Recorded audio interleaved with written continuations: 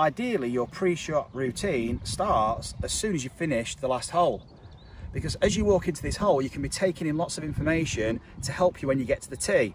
So here we can see no wind, but as we go up here, a lot of wind. So down there I can be misguided thinking it's all quiet and I can go straight at the flag. That's tricky, that's risky, because there's a bunker right to the flag.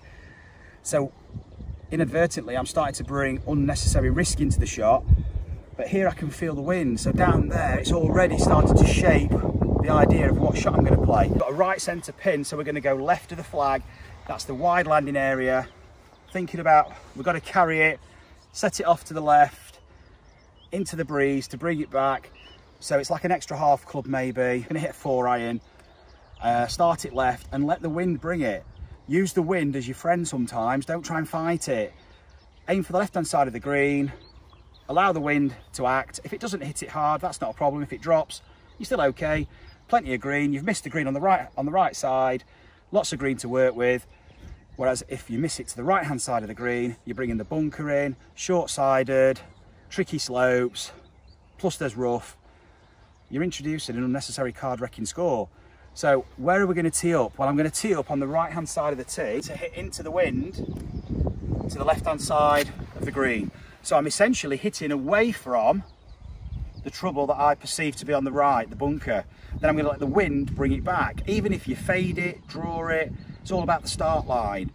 So instead of getting fancy with the ball flight and thinking about I'm going to start holding it up or fading it with the wind, we can just, on a basic level, think about our start line, tee it up on the right and just commit to that start line and let the wind do the rest.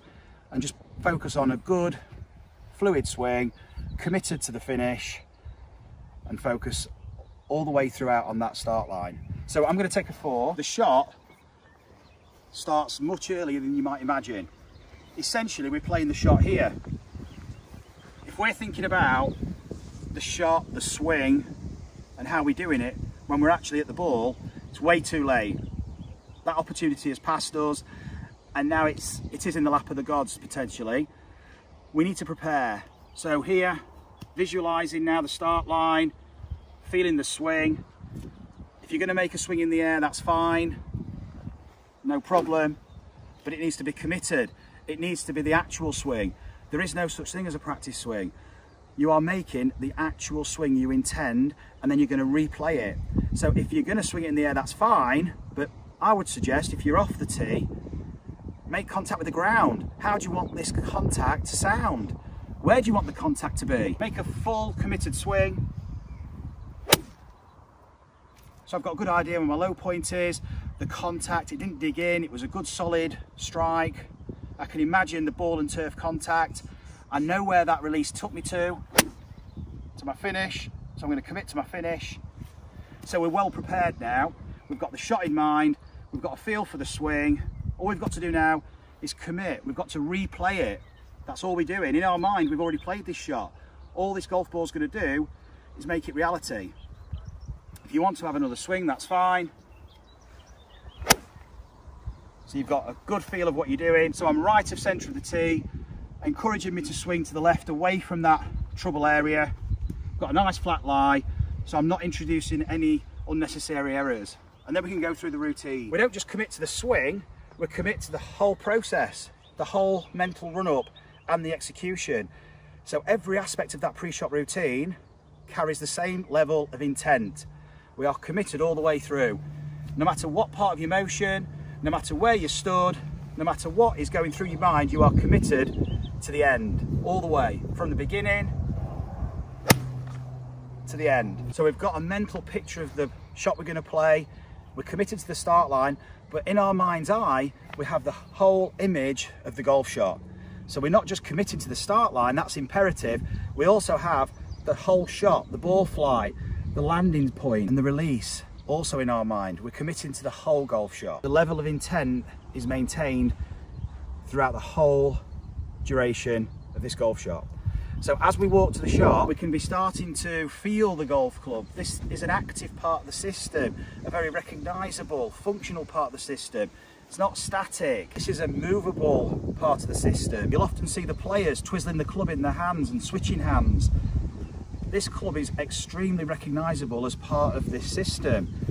The club face, that's another recognisable part. And when we go to the golf ball, we're starting to take our grip. Looking and reacting. Looking at the image and reacting with movement and intent. And as we now look to the ball, yes, I'm looking in here. This is my field of view. But at the forefront of my mind is the golf shot. This image is in my mind's eye, and it's the mind's eye that you're using to play the golf shot with. So even though we're looking in this area, we're going to be moving in response to that image in our mind's eye. So golf is not a static sport, it's reactive, and we're reacting with our movement to our thoughts, and our thoughts are predominantly based on our mind's eye, the intention of the shot. So as we set up to the ball, we're calm with the ball, focusing on maybe a dimple, getting that dimple to stand out. That doesn't mean we're static, we're still moving.